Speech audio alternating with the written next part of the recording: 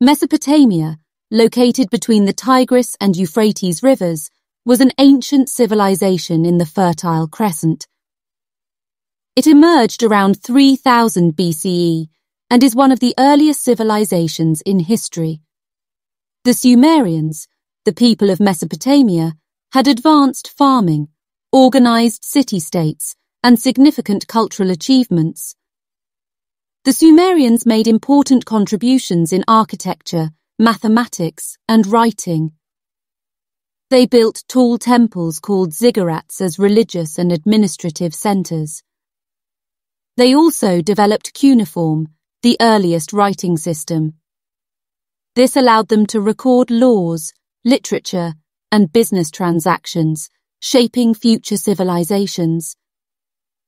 The Sumerians had a well-organized society with city-states ruled by kings and a complex bureaucracy.